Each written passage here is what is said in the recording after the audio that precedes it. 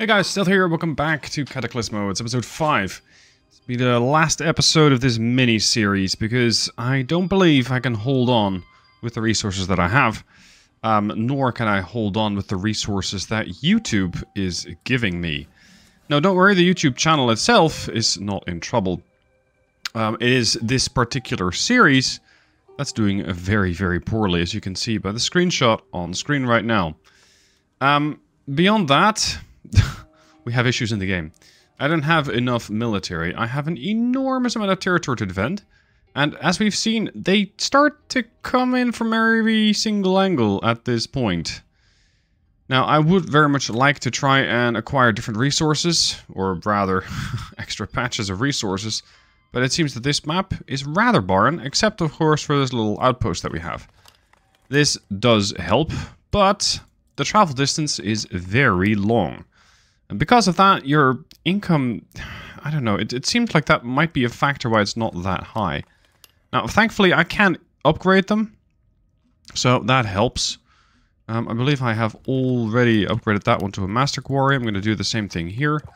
It's going to increase the output a little bit. As for my forces, Force 1, or Team 1, if you want to call it that, it's rather reduced to nothing. It's 2 lobbers, the archer, and iris. That's it. I'm going to try and get a little bit of wood. But I'm not even sure if I can get any.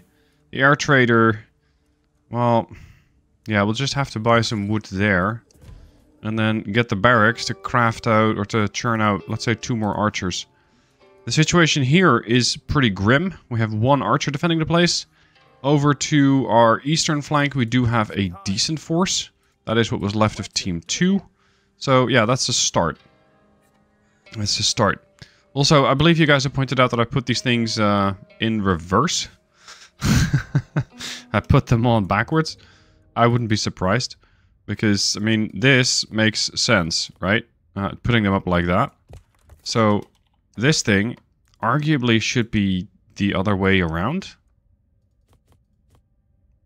But honestly, I'm not too sure how these things are supposed to get placed down. Because this doesn't make sense.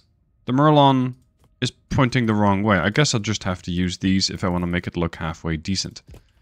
That, however, is most likely not really the problem. As of course, they're able to break through several walls. And they tend to do that more often than I like. This means that these walls are getting rather problematic to defend. Also, as I use this as, let's say, my own tutorial-esque series, this whole playthrough has been kind of riddled with things that I now go, huh, that was not the best idea. Putting it mildly, that was not the best idea. So right now I would do things differently. I would build different walls. I would probably not even play on this map because it is so extremely wide. So extremely hard to defend. Normally, the game gives you, well, say, a bit more defensible territory. And because it didn't do that, I have made it quite difficult for myself just by accepting this map and going with it. He who knows when to fight and not to fight will always be victorious. Well, I didn't exactly know when not to fight. And now here we are. We do at least have a couple of archers ready. So, what? We're under attack already? Not here. Okay, we know that they're coming in from there. And from there. Okay, so where are they at? Here. Let's address that. They are already making pretty good headway on this wall. Anyway, this means that the team over here can get down to the skeleton crew of just having 1 archer. You guys are going to go right back here. This is where I will need you. The other team, if you want to call it that, Team 1, heads back over here. Where by the looks of it, we'll have an, an interesting time defending the already battered and bruised wall. I'm just going to try and patch it as best as I can with the few resources that I have. At least the game is kind enough to give you the option to pause. And, of course, to start building right before nighttime. So that at least you know which wall you do need to bolster and which one you can Well, maybe not ignore. But which one takes second priority? Putting it graciously like that. See, normally I would build these walls more like this. Like 2, 2, 2, 2. But at the moment, I'd be happy if I just have a wall at all. We'll just have to see where they come. Try to blob them up there. And that means blobbing up my defenses there too. And pushing them back out. Put this here, here. Turn that. And I do apologize to the more veteran players who are looking at this going, what the hell are you doing? This is definitely not a great wall to build. Don't do what I do. And I'm really quite disappointed that this series didn't do as well. Of course, I'm not blaming you as a current viewer, because, well, I mean, you're actually here. You're actually watching, but many others have decided not to, sadly. Let's see, I can probably use this bit to block this off. Because last time around, they just bypassed the walls. Which I think cost me some troops back then. There we go, we're getting the reinforced. There you are. Only these pieces here aren't reinforced yet, and I wouldn't be surprised at all if the AI wouldn't know that. Okay. There's one bit missing here. Yep. But look at the length of that wall. And we'll have to defend all of it.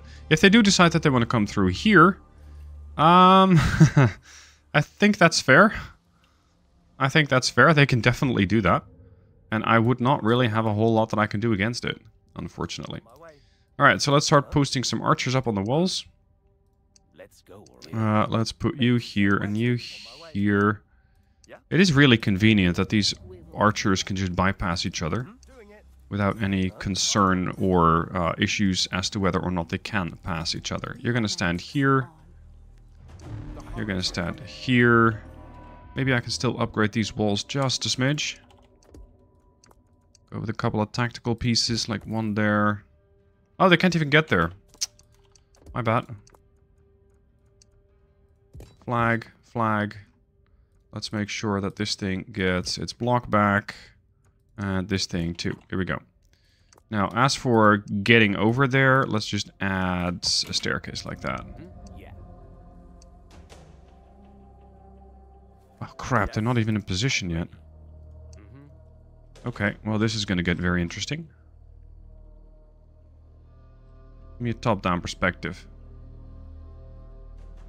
Yeah, now they're coming up to the walls. There we go. Here are the runners.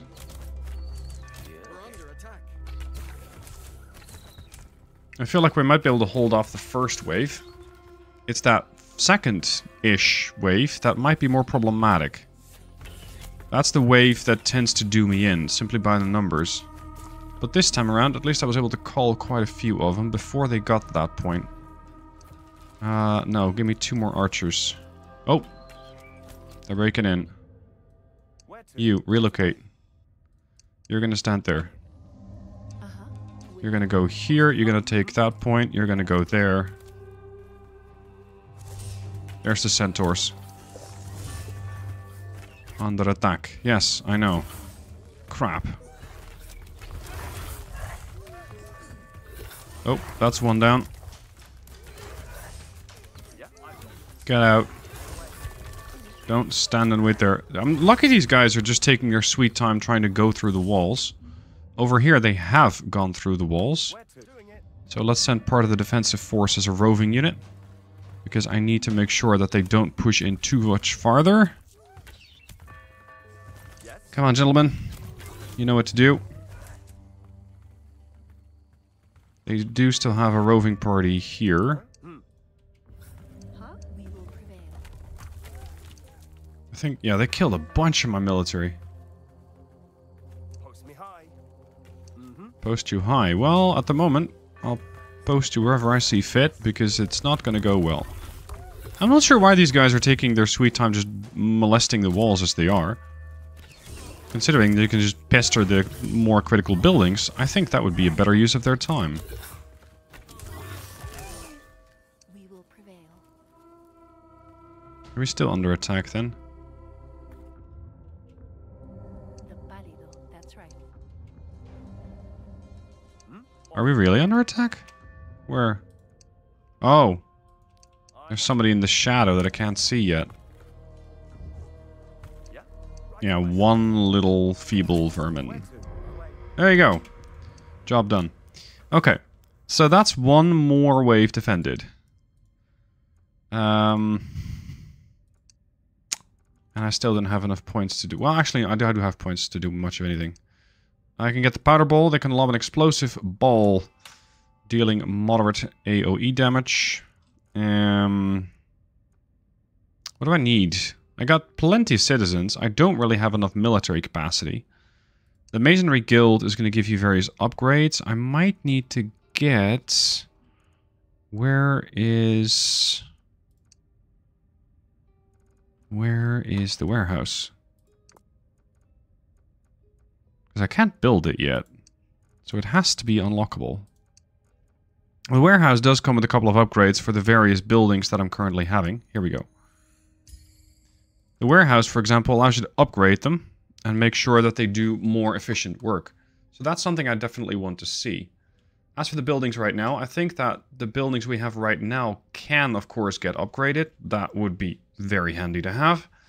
Yeah, here we go. This is the culprit. This is outside of my sphere of influence, and they just keep doing that. Unfortunately, these timers seem to always go by way faster than you'd like. So, with just a 41 income... It's not going to take me... Actually, I can use the trader. Where's the trader? Here. Buy wood? No. This one. That needs to be connected. There you go. So they took down part of the wall there and there. Over here, they took again... bit of the wall down there. Not great, but I've had worse. Can we put down another quarry here? Not yet. I need 75 wood. I'm not there yet. Okay, what I have heard people say is that you can actually place these down on top of the resource. At least that seemed to be implied by the comment. I want to see if that's actually possible. Because that would make it a whole lot easier to get a good amount of income out of them. Because 10 and 2? It's not spectacular. No, it says not enough space. But... what if you put them, like, on a couple of ramps? Would that work? Like, getting a couple of these stone blocks in? These ones? The half arches? Or even the big arches? But I don't think I have those unlocked yet. This one. I'm not sure if that would work.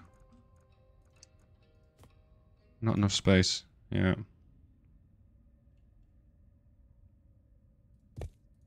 Would that actually allow you to place down a quarry? You'd probably need 3 of them. And I'm just at the edge of my ability to build things. So let's just put that there. Fairly well knowing it'll get destroyed anyway. As for my capabilities of upgrading, the warehouse is going to take 120 wood. So we'll have to still upgrade. Oh crap, I only got the upgrade for the quarries, not for the mills. Oh boy. At least I can get another sawmill. And of course we're going to have to get more vision here. Let's get on that. We're already getting close to approaching nighttime, so that's promising. Okay, so now I should be able to get another one of those. Is that actually something you can put... no, not a sawmill. A quarry on top of? That's a better than average chance that they'll just try and break it down. Too close to other gatherers. So, yeah, you can. You can. Okay, that's interesting. Nice little experiment. Alright. I'm going to have to get more troops. At the moment, I simply don't have nearly enough. And we're already approaching that. Oh my god, it's almost time phase. Yeah, that. We will prevail. I have 4 troops here, and my stone is already massing up. Let's get the wall back. They don't seem to try and approach through there. Much, that is. Yeah. They cannot get built in the mist, of course. I'd rather build these in a sort of overlapping position, so at least I feel a little bit more secure.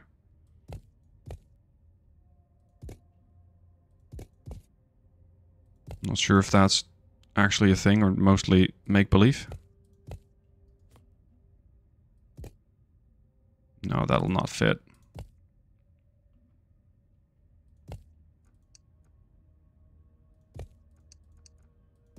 God, this is not an not a very pretty wall. And also, they just keep breaking through. Alternatively, I could go a very, very different route. Go with a big tower. Just something that deploys a lot of firepower. Oh, actually, I don't even know if they're going to try and break through this side. They're not. They're going to come east in one massive wave? Oh, sorry, south. Really? Huh? For Ogar. Interesting. Yeah, they're not attacking from here at all. Okay. In that case, we're going to pour resources into building something a little bit more spectacular here. Because I can. So, let's make it good. I'm going to go for a tall tower. The higher the tower, as far as I believe, the more benefits you'll be getting from them. Unfortunately, I don't have windows unlocked yet. I would very much like that. Because windows, of course, do allow you the simple way of being able to shoot out the window and then build another layer on top of it. Sadly, I cannot do that. Means I'll have to get a little creative, I guess. We'll just remove that. What? Oh, there's a flag in the way. Yes, yes, I know you don't like that. Build that, put a layer on top. And then over here we can put some merlons. No, we need more.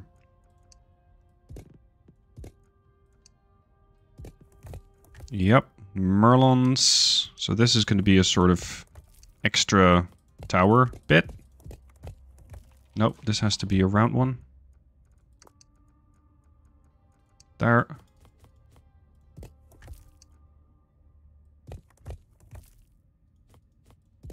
That one's redundant. Over here, we're going to build another layer.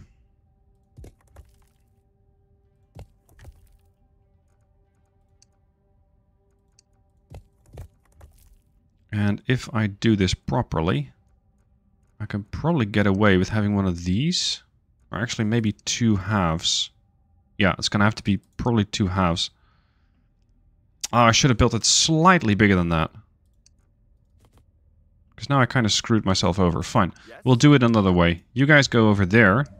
This damage booster is not in a good spot anymore. So we'll have to relocate that. Just put more gates there. More layers, if you will. And then build this up. So they can reach that. And now I can have even more troops sit up over there. That's the plan. In order to get there...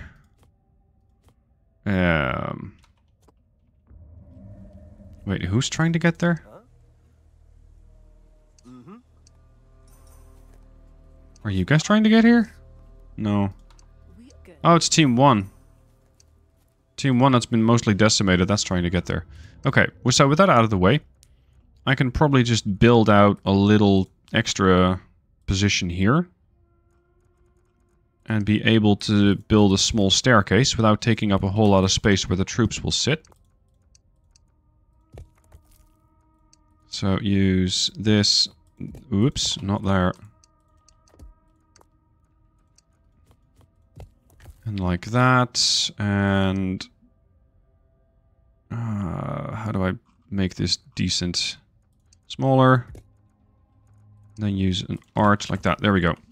So you guys can now sit up here, and we can actually have a second layer. That was the plan. They too should be getting a defensive bonus. Unfortunately, I am fresh out of stone. Go on. Good work. Okay, so these two have pretty decent range. And these also get the pretty decent range. Unfortunately, no damage output, or no damage bonuses. Oh, and I completely forgot to fix up my wall. This is going to get really rough. Because I cannot really defend that wall. I do have another archer. Let's get you up here. Here we go. Everybody can now engage these positions. They're also getting hit by the spikes. I can try throwing down a bunch of spikes here, but will that be enough to stop them? It'll delay them. I think that's about as good as I can hope for. Here comes the next wave. Centaurs.